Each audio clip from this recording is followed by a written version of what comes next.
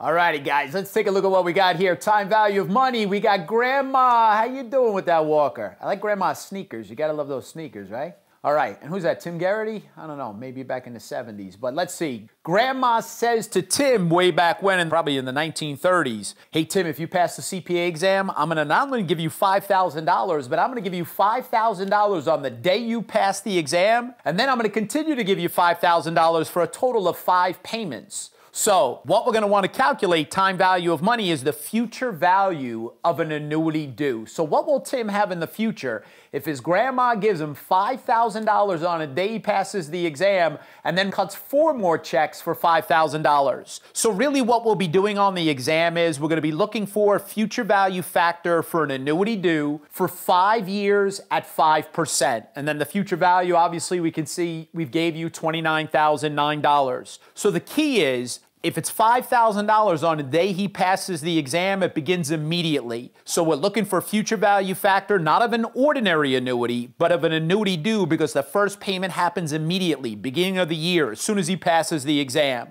Don't use the future value of 1, because Grandma's not just giving Tim a check for $5,000 one time.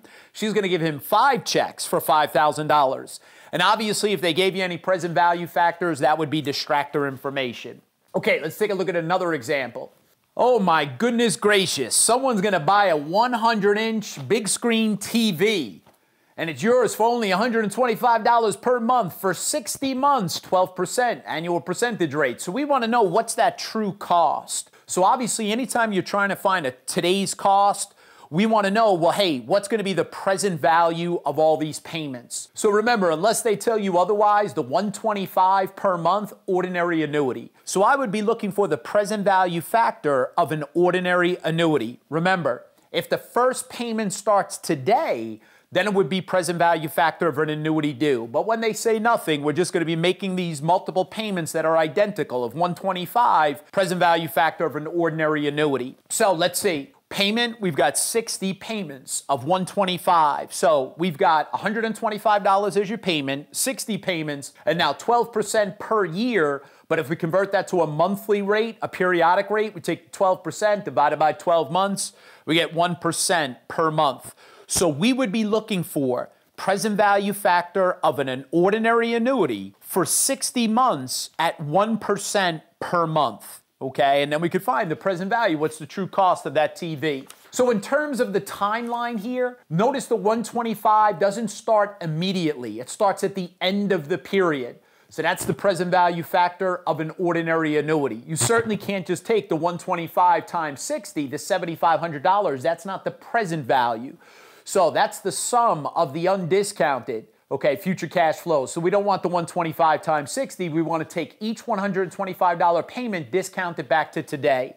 Thank goodness we don't have to do them one at a time. So we'd just be taking the $125 payment and then multiplying it by the present value factor for that ordinary annuity, corresponding to a monthly rate of 1% per month and 60 months.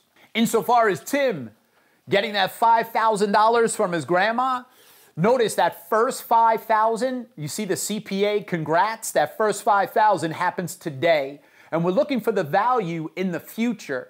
So again, because the first payment happens today, what are we looking for? Future value factor of an annuity due.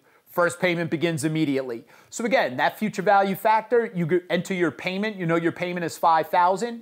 Then we want to multiply that by future value factor of an annuity due, and then you get your $29,009. You don't have to separately calculate the future value of each individual payment, but that in essence is what the future value factor of an annuity due would do for you. All righty, now let's actually practice some with problems. Let's do it, baby.